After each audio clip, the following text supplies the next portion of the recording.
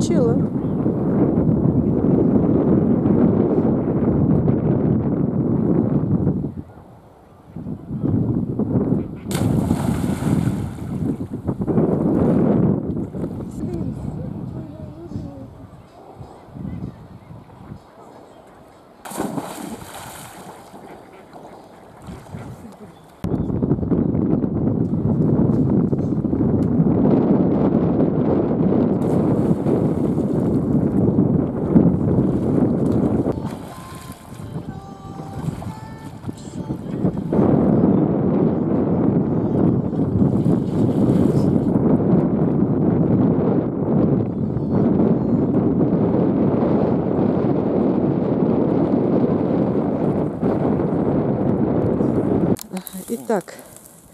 Итак, Пашу как в космос. Река Лопасня, 3 июня. Деревня Свиненки Серпуховского района. Приехали, все застроено.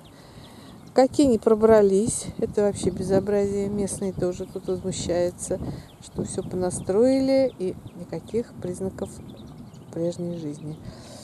А здесь тоже пока еще никто не был. Паша первый открыватель. Река такая на вид неприятная, дно противное, поэтому я на берегу, а Паша там. Вот. Паша пошел. Ой,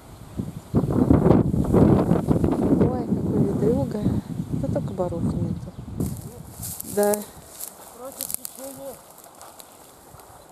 Угу. А теперь подруливаю по течению. Давай на середину выплывай. А то тебя не видно.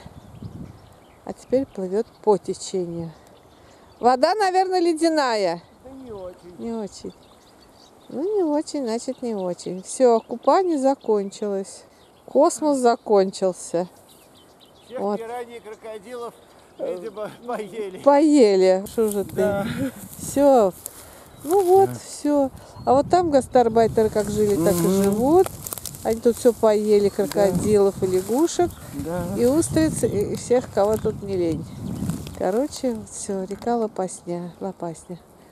Птички поют, все тут травка, зелено. Вот. Тут вот так вот все. Зачем вы, девочки, красивых любите, отважных летчиков и моряков? Ромашки спрятались, поникли людики, непостоянная у них любовь. Любите, девочки, сутулых юношей, ушастых страшненьких, без волосов, никем не заняты и всем не нужные, они подарят вам свою любовь.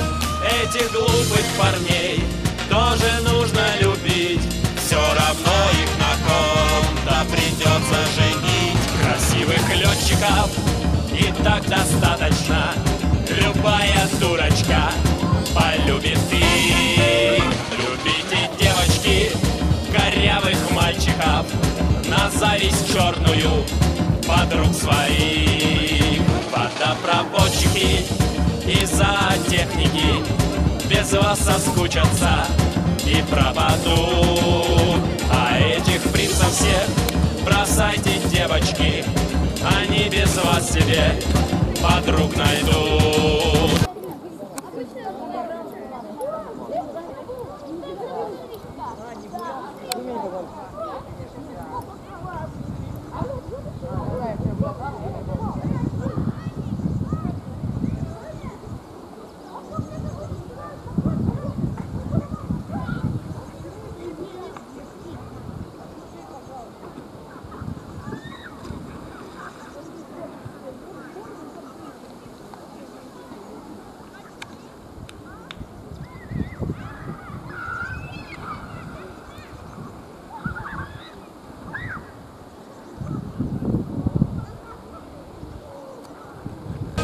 Этим страшным парням тоже ласка нужна.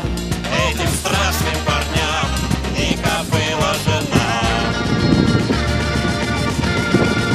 Любите, девочки, подряд кто встретится, худых ботаников и тормозов. что же им нужна любовь? Зачем так любите веселых, умных вы? Какая разница? Ведь все равно любите, девочки, тупых, занудливых. Им будет радостно, и вам смешно. Им будет радостно, и вам смешно.